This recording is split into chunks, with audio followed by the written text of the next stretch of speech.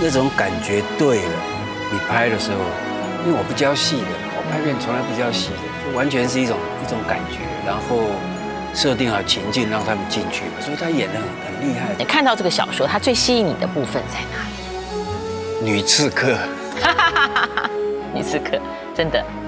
女刺客聂隐娘那个名字又好，我好喜欢这个名字，因为聂是3个耳朵嘛。对，可是第2个字马上就反转，要隐。对，3个耳朵，隐娘，哇，太美了。原剧本是这样，眼睛闭着，听声音，他在这个庭院的这个树上，哗下来就直驱到那个大寮的那个榻前。大家好，我是侯孝贤，今天的看板人物。我今天来上方念华的节目，谈一谈我刚刚拍完的《聂隐娘》里面的细节，跟一些幕后的真相。谢谢。太高兴了，太高兴，邀请到侯导侯孝贤侯导演，谢谢你，谢谢，来，请坐。哇，侯导上次被人家 take 1 take 2是什么时候？谢谢你帮我们录的这个 opening。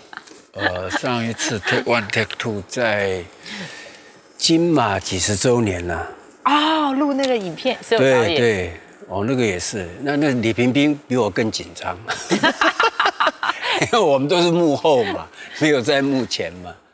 会 take 侯导的人应该非常差哦，所以我们制作人跟导演刚刚也难为了，谢谢你们。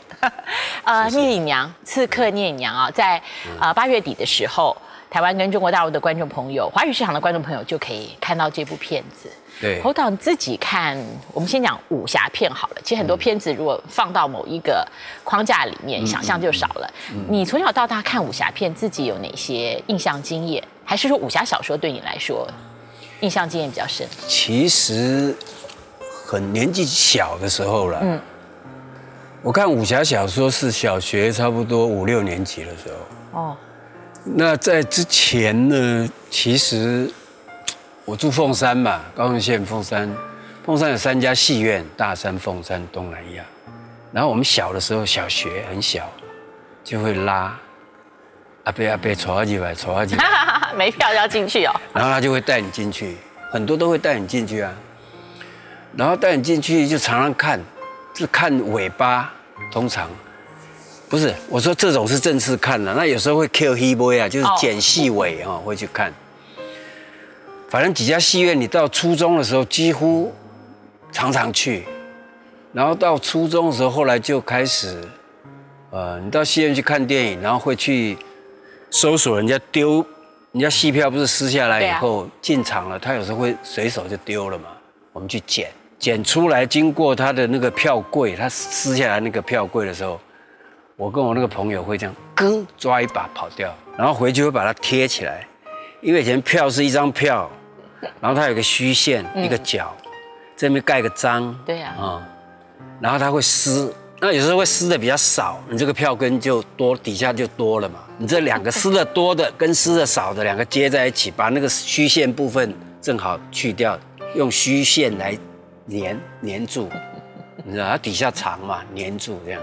然后上面的章通常都不准的嘛，对不对？对啊。我们那时候很聪明，知道那个撕票每天撕他不会看的啦，他每次一进来票就给你了这样。破镜重圆用在这个地方。然后这样子看的非常多，然后比较大的时候，稍微初中大一点的时候，因为有些戏院在用这种，有时候就会变成是爬墙，它有铁丝网，但是我们会把它撑开或剪断，这样爬了好几次，再大就用钱买来看的。那个武侠片算邵氏比较多吗？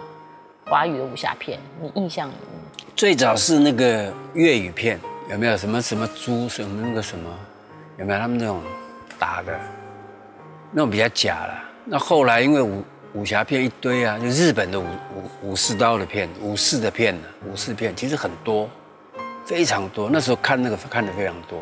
那到邵氏开始拍武侠片，就是那个胡金铨以后了。胡金铨，然后那个谁张彻，那时候我们在大学，胡金铨的片的时候我们在大学的时候。所以徐克都还很后面了。徐克比较晚，徐克是跟我们一样的，徐克跟我差不多同年吧。所以如果聂隐娘，可是我看聂隐娘哦，她从坎城影展，其实她在拍摄期间就很多关注。那当然在坎城影展之后，大家的讨论跟分享，就算没有看过，大家还是讨论跟分享很多。她现在不纯然也被归类为武侠片了吧？你会怎么样让观众去理解，在他们想象的影片分类里面，侯导愿意介绍聂隐娘，它是属于武侠片吗？没有，你只要说是武侠片，但是武侠有很多种。是啊，就像你说西部那个枪战片、西部片，它有很多种啊。其实我感觉所谓很多种的意思，完全也是导演怎么拍啦。我感觉它就是一部电影吧，对我来讲，只是它里面牵扯到刺客。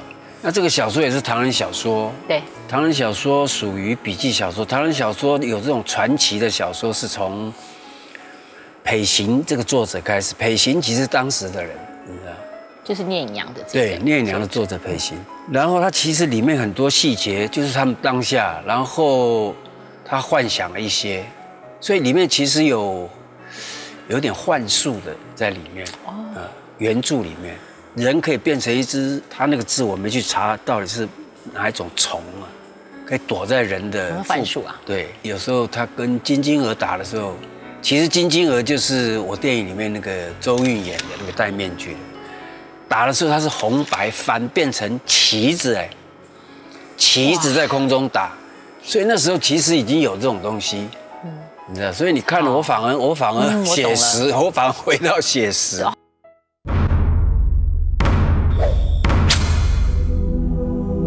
聂隐娘这一剑出鞘，侯孝贤足足磨了7年。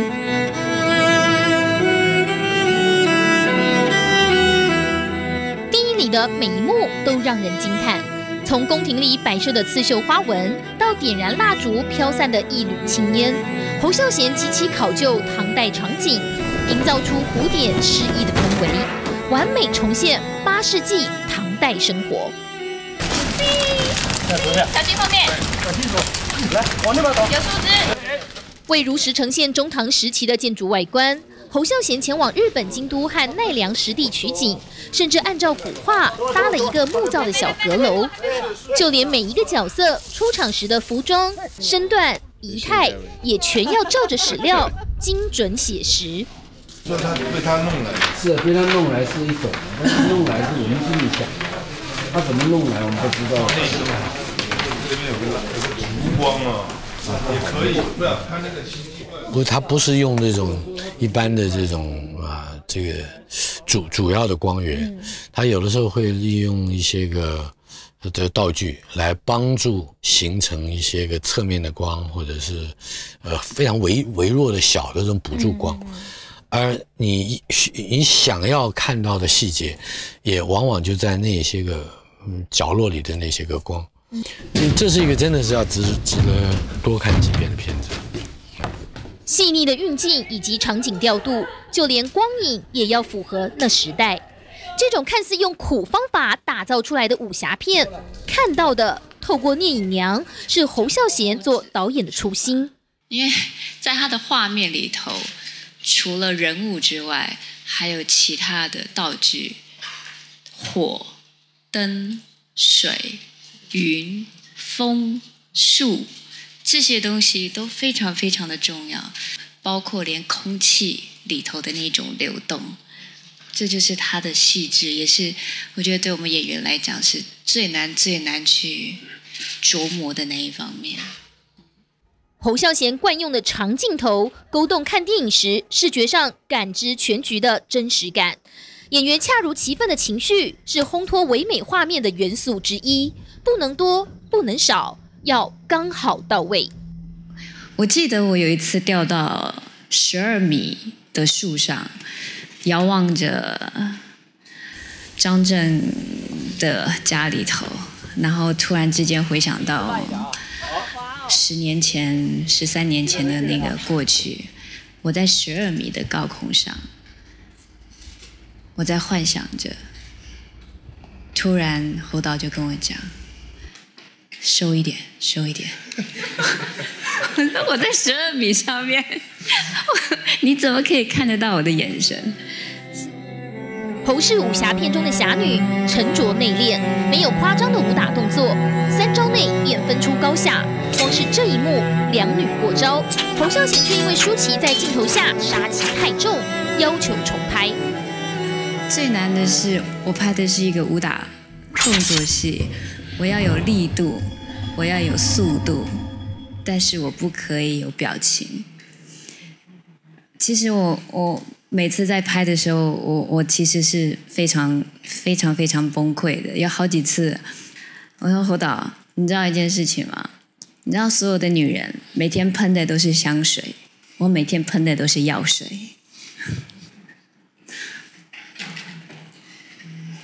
受伤很惨的，受伤，我每天都盯着他的脸。你那个杀手不能有这。不行的，每天都盯他。演员们说，侯孝贤在片场不导戏，只聊他想拍的情绪，然后等一朵云，等一色天光，等一场迷雾。大自然反而是最重要的主角。往往一开拍，现场安静的连钉子掉的声音都能听见。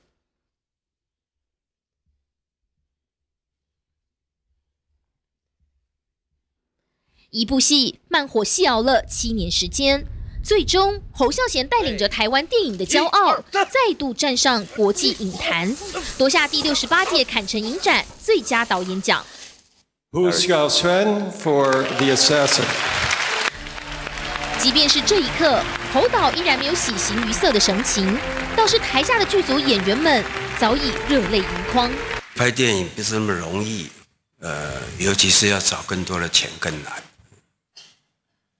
所以非常感谢，谢谢，也谢谢我的剧组舒淇、张震，还有我的编剧朱天文、美术黄文英，谢谢，谢谢各位。坎城影展的评审认为，聂隐娘的诗意难以企及。法国影评人说，整部戏美得惊人。这些赞誉背后，其实是侯孝贤一段很长、很辛苦的坚持。他说，对于创作者而言，最难的挑战是要过自己这一关。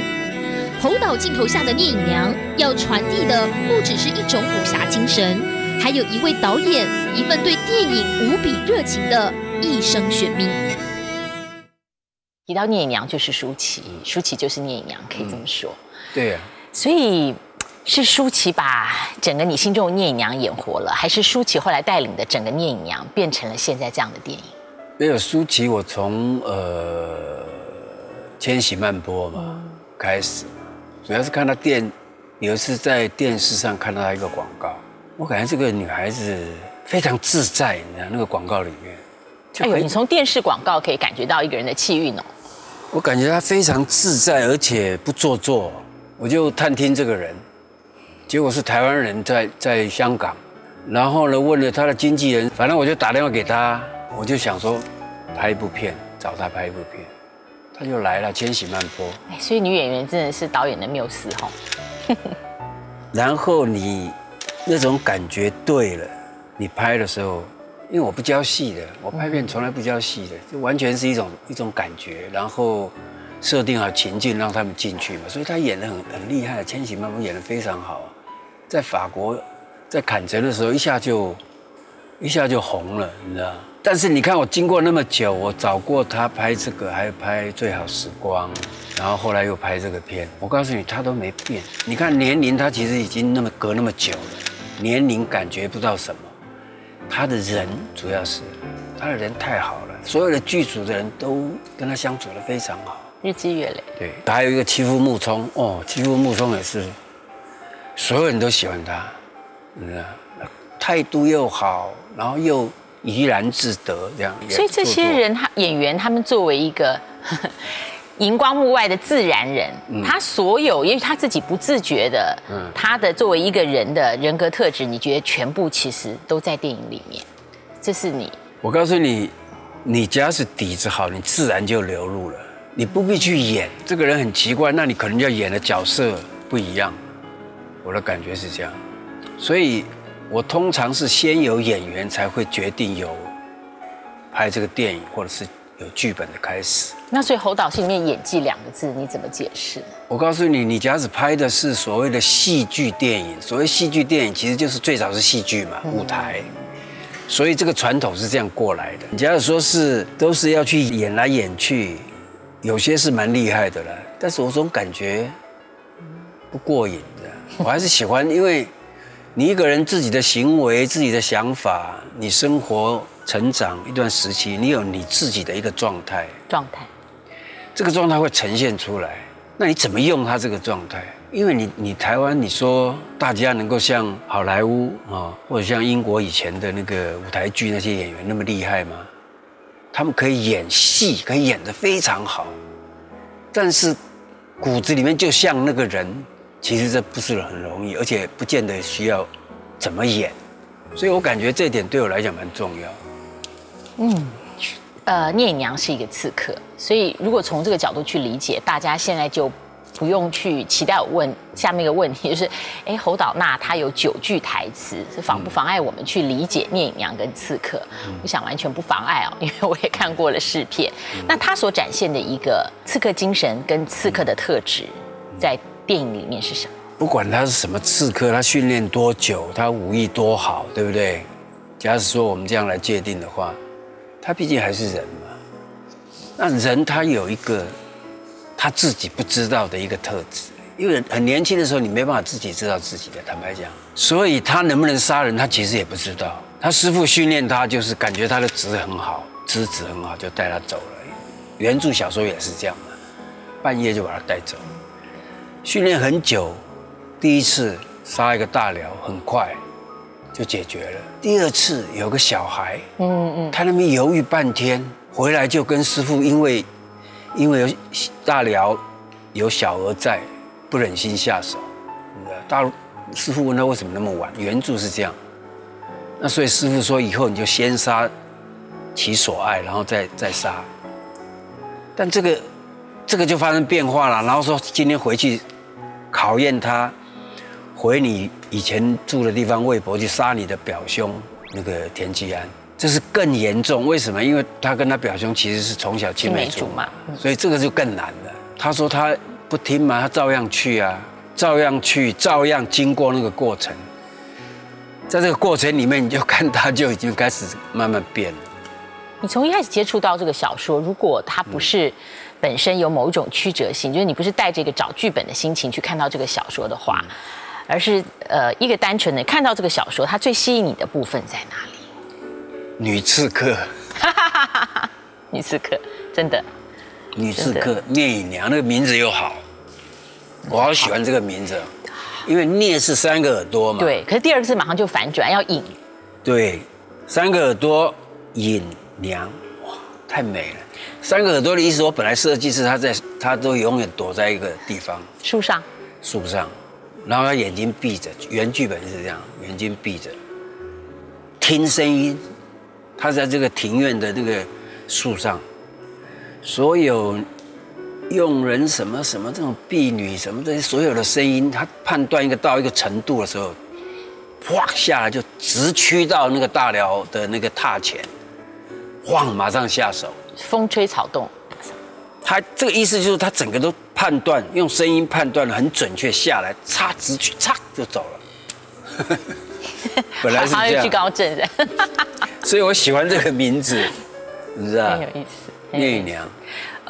舒淇在这个电影里面，你觉得他还是有他自我超越跟突破的部分在哪里？他不需要吧，他就是那个样子，他只要够就行了。我感觉他很像，非常像。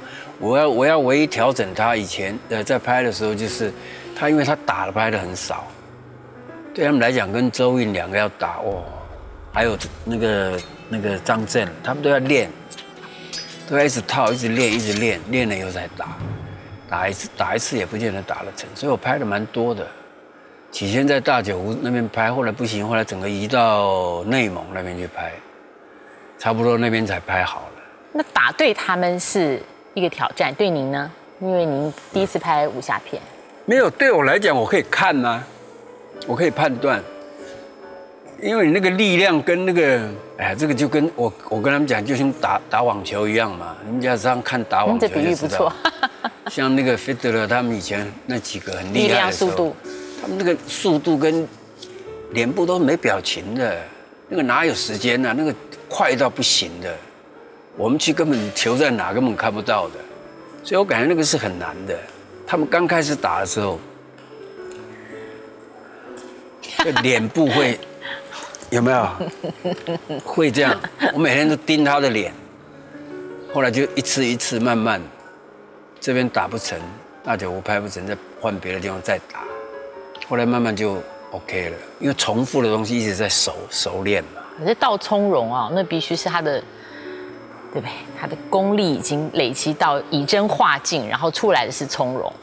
那对他们来讲，他等于是他对这种速度什么这种，不容易驾驭啊。对，已经很清楚了。我说，假如是到那个程度的话，你任何细微的东西他都可以躲闪，都很清楚，他就不会有这种脸部不会有什么表情了，你知道？那才厉害啊，那才对啊。像老僧入定的意思嘛。对，就基本上就是这样，就是很稳嘛，你知道？那他们刚开始打不可能，而且全身伤打的，周韵啊跟他都是。一定很多人在坎城影展之后请教过侯导了。那聂隐娘对你的意义，最大的意义是什么？拍完了这个电影，对你的有生之涯的意义？没有，因为我从小学就看武侠小说嘛，5年级、6年级是看的最多了，或者从那时候开始看的最多，因为我哥哥喜欢看，我哥哥大我2岁嘛。那你们租书店租？我就是骑车，负责骑车，哒哒哒哒骑脚踏车去租，每次都是一大摞啊。譬如说整套就要太多，就分2次，不然就整套。对，武侠小说一定要这样看的。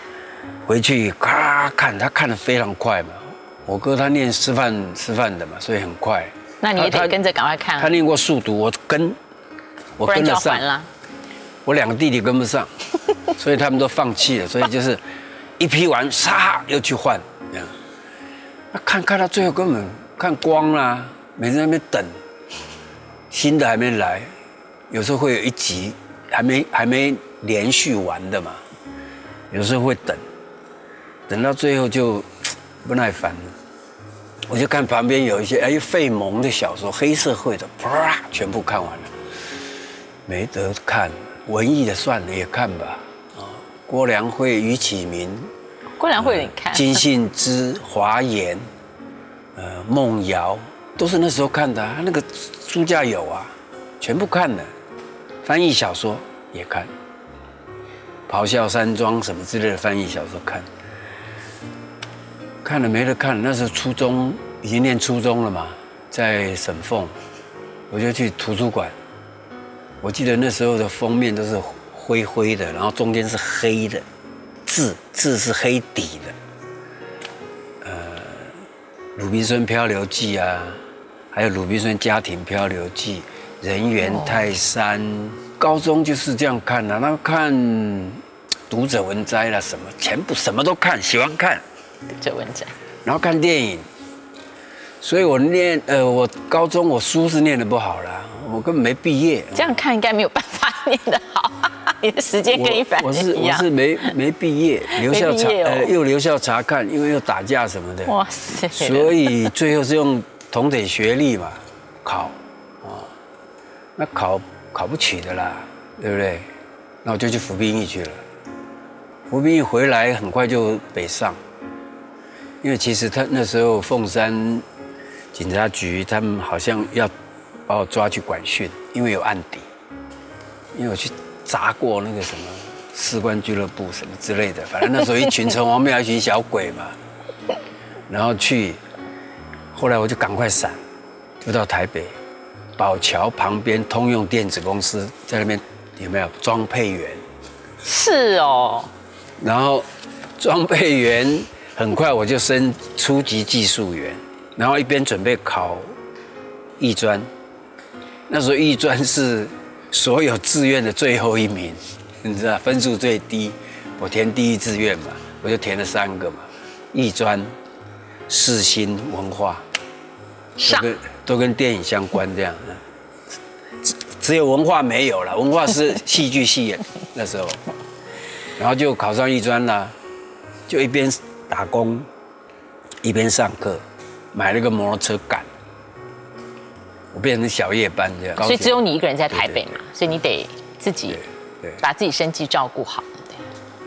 就是这样子啊，然后过来进入那个学校，你就发现，因为我去图书馆借了一本叫《电影导演的原文的书，对吧？我就想说，英文我很烂嘛，因为我以前高中上英文课是可以睡觉的哦，我可以睡觉的哦，英文老师说他不吵，他可以睡觉。然后翻译自己看，短短的一个序文里面。看完他的意思就是说，你这本都弄通了，你还是不能当导演。你确定没有理解错？没有，我咔一盖就还了，不看。好，那是很难得，你借了一本看完序就还掉的书，可是后来做了一辈子的导演，人生真的很有意思。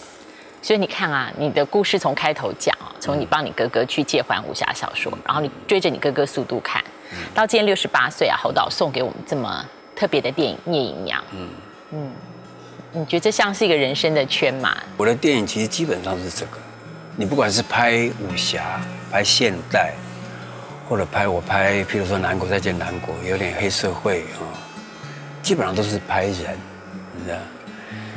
那你拍人呢？你假使要去想象一个人，很容易啊，但是要找很难。但是你身边其实很多人，你身边的朋友里面每个特色都不一样，有些你可以看出他们非常动人的之处啊，动人的地方。所以基本上我是先有人，先有演员，我感觉这个演员非常过瘾，才有电影。我不是先有一个电影才想到人。许芳宜老师这次也很让侯导惊艳。许芳宜以后假如再拍武侠，他就变成我的武术指导了，因为他设计动作太厉害了。因为他的肢体有些他可以做到，但别人没办法做到。但是他会想这种，因为他一天到晚在编舞嘛，所以其实武侠肢体就是他的语言嘛。对，而且武侠的动作基本上也不过就是那些吗？对不对？所以我找他可能会蛮好的。但是基本上还是要有实际打的这种，一群几个人，他们会根据许芳也说了这个，然后他们会去套这个，把他这个招式都弄出来，这样才有办法再回到演员这样。文创这个名词是很奇怪的，我感觉所有的创作都是从文化来的。那文化不是表面说的，它是累积的，它是你自然而然就会有，有的时候没有办法自我说明的。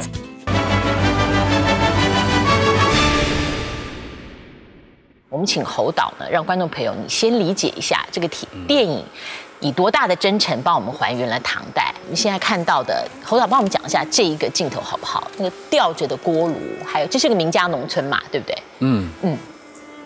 你的考据跟你的剧组人员，在这个部分我们可以看到，在考据的部分可以让我们理解一下嘛？我告诉你啊，这个村子呢，在湖北的山上，叫大九湖这个地方，它海拔应该有2000多公尺吧。然后这边的农家的种植的还是一些就是玉米咯。然后这个农家的里面，我们借来拍片嘛，它完全土墙。这个所有的这个布置不是我们布置，是完全他们自己本身，你懂我意思吗？他们生活就是这样。那用这个其实跟8世纪唐代的是吻合的，这个是最古老的，因为这个是最古老的。他们不知道什么时候开始就一直是这样，很早开始就是这样。第一铁器那时候有了，你看他吊那个铁锅的是一个木头，对，木头刻的。然后那个火很正常了，你看那块横木有没有？你看那个中间做的发亮的，那是常年做那边。然后他们不是用炕，他们是用这种方式，因为很冷，所以他们就是火烧着，他们睡在旁边。然后你看那旁边的墙，那时候熏的都黑的，然后有墙那个泥的，然后会裂。后面有几个好像垂下来那个3个，那是什么？猪肉。他们猪肉会放在里面让它风干，你知道吗？好，所以这完全不是 set 的布景哦，它是一个生活经验，这是真的，我们真的生活经验，对，我们完全没有违和感，就照这个。好，观众朋友，你现在看到的就是田季安这个正反节度使，然后他这宫殿在中影搭的，哦，对，我是在外景搭，我等于是在空地搭。哦，是哦，所以那些光线是真实的光线，它才会有这种效果。你要打这种效果，有时候你在棚内打的光就要很耗时间，而且不见得好。我在空地搭，利用它本来的光线，再调节它的，再打灯，调节一些光，这样，这些都是搭了大殿。他们的室内戏很多，所以你这些考据都是要一一的事先处理。因为还好唐朝有些画嘛，很多画有没有可以根据那个。然后再加上一些，你就要去仔细去查的话，你就可以知道。而且他们那时候胡旋舞还很流行，尤其他们这个田季安这边，他们是胡化的汉人。好，所以他所享受的音乐，对，跟这些娱乐方式，其实是跟中原的会有一些差距，就对了。你拍摄时候所有资料都写啊，侯导随身带这个《资治通鉴》跟唐诗哦。在考据的跟还原的这个部分，你自己有没有碰过什么瓶颈？后来迎刃而解的比较难的地方？因为他拍了44万尺，对不对？对，44万尺底片哦。对，我给观众朋友有个对照数字啦，也是在资料里面写的。侯导说44万尺底片的对照数字是什么？就是以前中影拍片的，大概给导演12000尺，这样观众朋友就有概念。44万尺。好，我的意思是说，拍了这么多，所以那时候在考据跟如实如真的这个部分，就是大家会好奇侯导碰到过困难吗？我在落实的时候，通常会去找嘛，对不对？看景啊或干嘛。有时候你在落实的时候，假使你看到这个景很过瘾，但是跟我使用的不同，跟我剧本描绘的不同，我会以这个景为主，我会调整。你懂我意思？不是那种硬邦邦的，我就是一定要弄一个什么，你知道？我觉得感觉那个漂亮，我怎么来用它，而且又对，因为都是木结构，基本上就是对了，你知道？所以如真的东西最能感动你。是啊，所以我们为什么去大酒屋？你刚刚看的那个农舍里面那个现在去哪里弄？你要弄那个墙是可以做，但是你要做到那么好，他们已经不知道几代人都睡在那边了，所以那个样子，那个不是你做得出来的。像那一个横木，做到那边有点凹了，然后这边油亮的，每天磨有没有？做那边都是做那个凹那边，所以这种东西。你说美术，当然它可以用喷火、用烤干嘛弄，但是不像，没有办法到那么真实。所以如真是反映在你的电影。其实电影里面，如果有人问侯导说：“哎，那这个电影里面，不管是《刺客聶隐娘》，或者是之前以后的电影，哪一部分是侯导的你呢？”其实都是，对不对？都是。因为如真这个态度就是非常非常一贯的。因为你要不这样的话。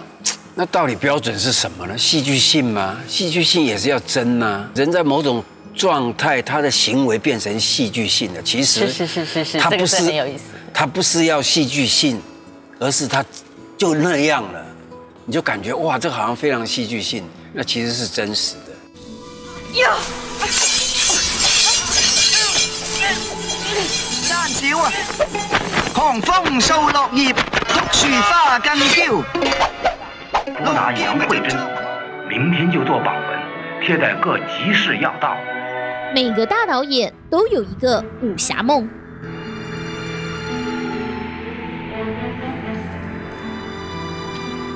李安的《卧虎藏龙》，看章子怡的《玉娇龙》，飞檐走壁，轻功水飘，画面唯美。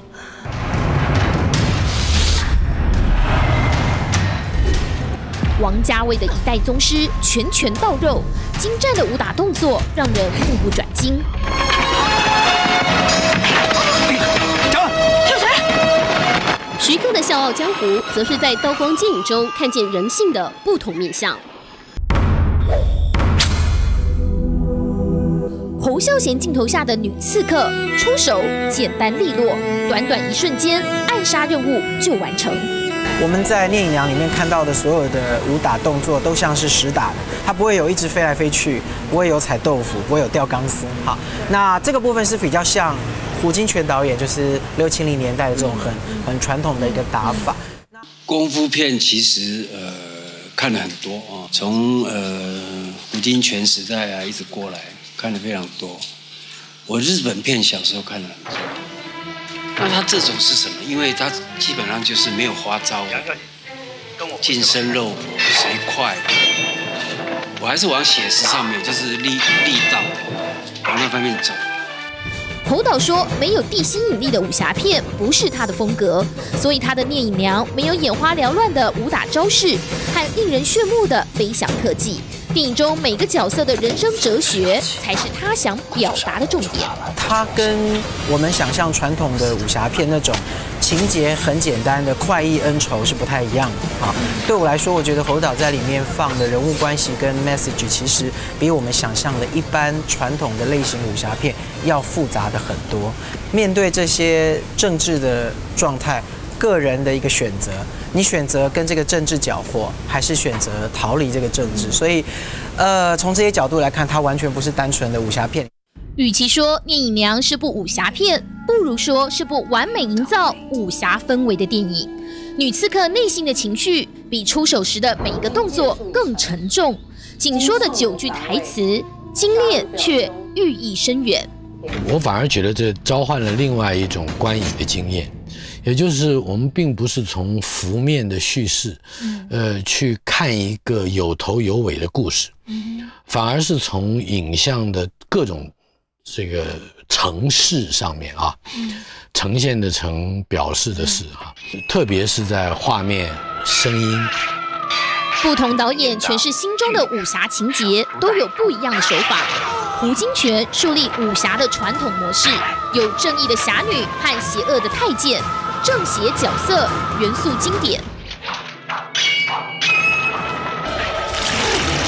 徐克将武侠片导向视觉上的震撼体验，五光十色的武术特效被视为电影上的新武侠。从今以后认贱不认人。导演李安的《卧虎藏龙》则用快节奏的叙事方式以及布满巧思的取景，成为武侠代表作之一。我觉得李安导演比较简单，所以我觉得李安导演的《卧虎藏龙》还是比较接近我们过去一直以来很类型化脉络的一个武侠片啊。但是它整个集中还是在这个主角，集中到那把剑啊。那聶隐娘不止如此啊，聶隐娘从一个聶隐娘下山开始，其实它带出了很多代的恩怨啊，带出了整个我觉得还是甚至是唐代的一个政治的观点。侯孝贤则是用一种冷冷的、远远的影像形式，大量的客观远景与长拍，堆砌出缓慢的电影节奏，独特的慢式武侠，传递侯导看世界的一种宏观。我觉得聶隐娘比较多的东西是形而上的啊，那个形而上的东西是跳脱除了武林世界以外的。我刚刚说的还碰到甚至是大环境的一个东西，所以这个跟侯导演一贯拍的电影所看事情的这个很高的居高而上看的一个看众生的那个态度，我觉得是很接近。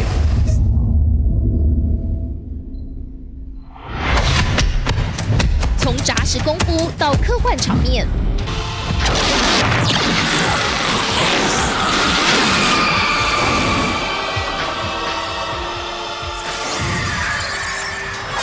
每位导演呈现的武侠美学都有企图想表达的意境。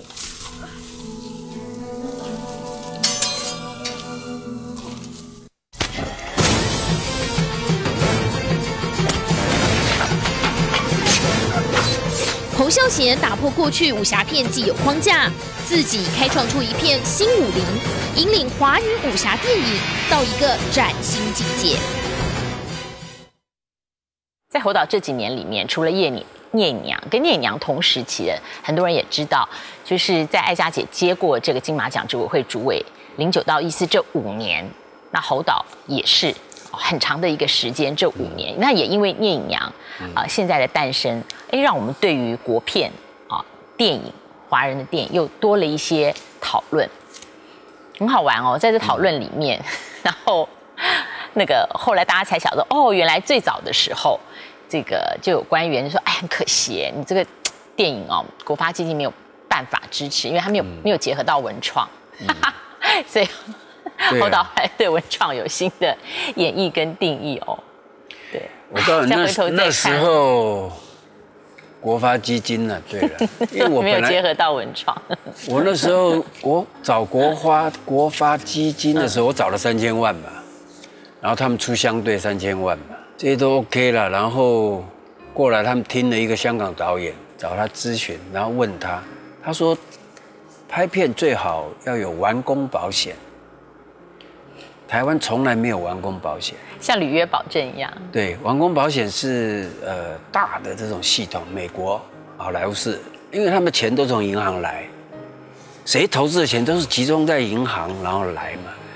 那银行来呢，银行就会有一个你这个他们有这个专业的部门，就是你的片子每一天拍什么，拍到第几天完成，你每一天这个章拍到什么地步，这个一定要照这个标准。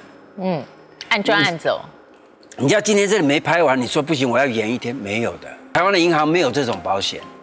然后他们说日本有，问了日本呢，你光这个完工保险，他们差不多要收1000多万，哎呦，出头，然后还要派2个人还是3个人，每天跟你这个拍摄的期间，每天都要来，每天要检查你们的拍摄的进度。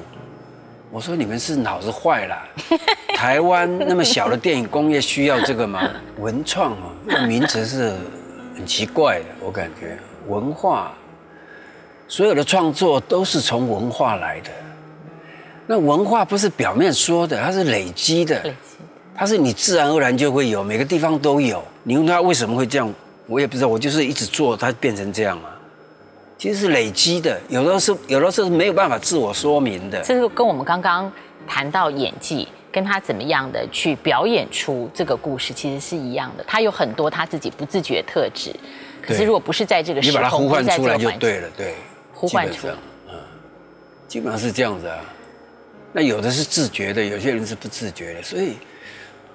我一直搞不懂什么东西，那是空名词啦。人家说电影要起来，不是今天开始，你要从我们的，就像我自己的经验，我是从小学开始，对不对？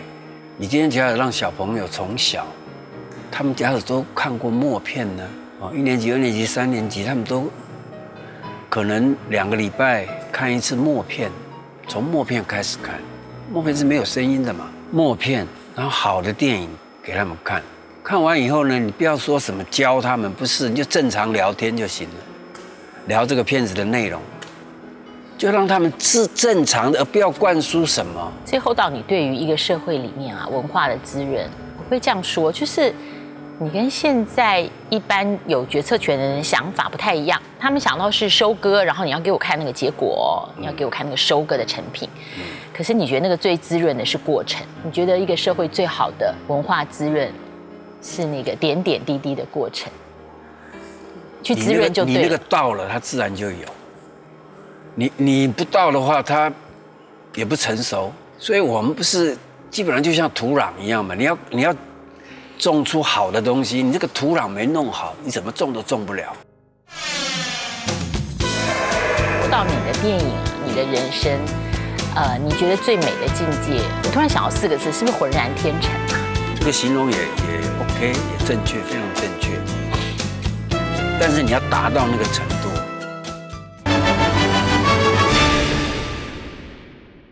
说到你的电影啊，你的人生，你觉得最美的境界？我突然想到4个字，是不是浑然天成啊？你觉得那个是最好的一个和谐？浑然天成是。基本上是这么说了。刚刚脑海里冒出这，我知道，基本上是这么说。这个形容也 OK， 也正确，非常正确。但是你要达到那个程度，你想想看，那个非常非常不容易。所以就像我们前面讨论的那个，其实就是这一块，你要有那一块，我假使从小不是那么调皮，喜欢看电影，喜欢干嘛，喜欢看小说，什么，我今天会有吗？没有。那我们今天的政府，你教育机构里面，你会允许？我常常说好，舒淇也愿意，张震也愿意去小学念小说给他们听呢。我那时候帮他们找了一些小说，比如像那个徐世金的，其实有些小说很有趣的，你可以念，他们可能会有兴趣。或者是放影片给他们看，默片。但是这个在教育体系里面，你家没有的话，没有学校敢做。你就算做了，家长也会质疑，因为他们现在都是这跟升学有什么关系？还有啊，就是我们有一种社会氛围是所有的投资都要验收。对。可是我还是想问侯导，68岁你拍出了《聂隐娘》。每一个导演都一定拍好看的电影，一定好看啊！坎城影展最佳导演，除了好看之外，你现在说故事，你还希望听故事人听到什么？人吧，我其实在拍人，你知道，每个角色其实就是一个人嘛。那这个东西最重要了。那这个人假使在影像在电影里面没有活过来。不见得他是什么样的人，你一定要活过来，我感觉有意思。但这个是最难的，非常难，因为我们不是靠戏剧性的技巧或什么来做到的，而是他本质上，你看就是这样的一个人，非常动人的。我感觉这是很难的。为什么你对人可以有这么准确的理解？没有，这是因为你常年啊那么久，我几岁？你说我68嘛，对不对？我68岁，看人看多了，非常清楚的。而且有时候这种直觉，其实从小朋友就有了。因为我2个外孙女就很准，很小啊，他们看人是很直观的，很准，你知道，他们那个反射马上就会有。因为对外在的世界就像动物一样嘛，你一出生很快，你就要去，马上就是会理解。有没有危险？有没有怎样？我感觉这个是很天生的。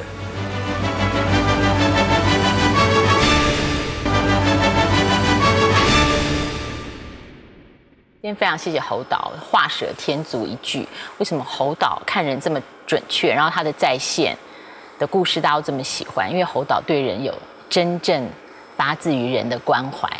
非常谢谢侯导给我们聂隐娘，谢谢你，谢谢这么好的故事。谢谢你让我们台湾有侯导，谢谢，谢谢。